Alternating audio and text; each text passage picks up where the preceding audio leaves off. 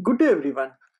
As we discussed that we'll be looking at C# programming right from the basics. Let's start with the most basic understanding of C# programming, which is variables. So in our today's lecture, we will understand about variables and what are the different variable types that are present in C# programming. This is the main basic that we'll be starting with so that we start understanding and building up on concepts in C#. So let's start with our current lecture.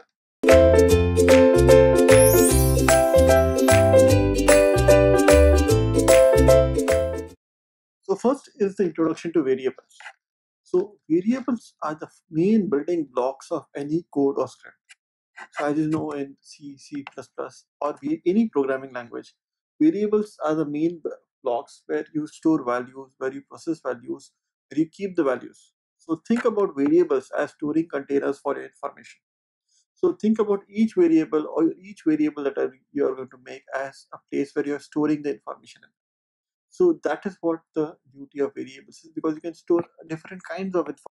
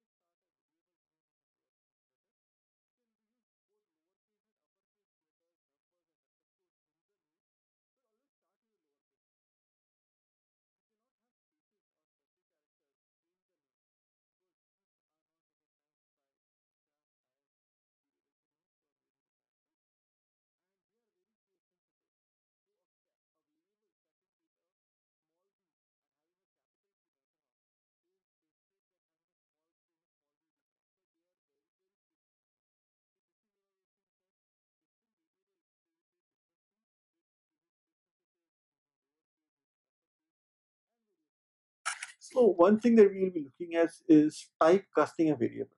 So the process of converting a value of one type to another type. So for example, you can say integer y is 5 by 2, is 2, which will be stored in the integer. So the 2 value will be stored in the integer, and explicit typecasting is you are saying integer 3 is integer type 3.5, so it will hold the 3 value of 3 in the variable z. So these kind of typecasting variables are sometimes used for approximations or various purposes when you're writing the programming or program support. You can carry out various arithmetic operations, such as what you can see over here. Int x is 2 plus 2. So you can carry out arithmetic operations using that. Say, for example, x is equal to 5, x plus plus, and x minus minus. So a variable can be created which holds x plus plus or x minus minus. So various kind of arithmetic operations can be carried out with these variables. In fact, what you can do is you can store, say, x is equal to 2 plus 2. So you can have 2 in y and 2 in z. So you can do x is equal to y plus z. So that sort of arithmetic operations are also very much possible using these variables. You can do assignment operations also. As I said, x is equal to 2 or x plus equal to 2, which means x is equal to x plus 2 or x is equal to x minus 2. So arithmetic operators as arithmetic operators work the same across different languages. So they are the same as if they are working in C, C++, C sharp, or anything. So they work almost the same in all these languages. So this is a basic introduction of what are variables and variable types. So we'll definitely look at much more things in our next. Thank you.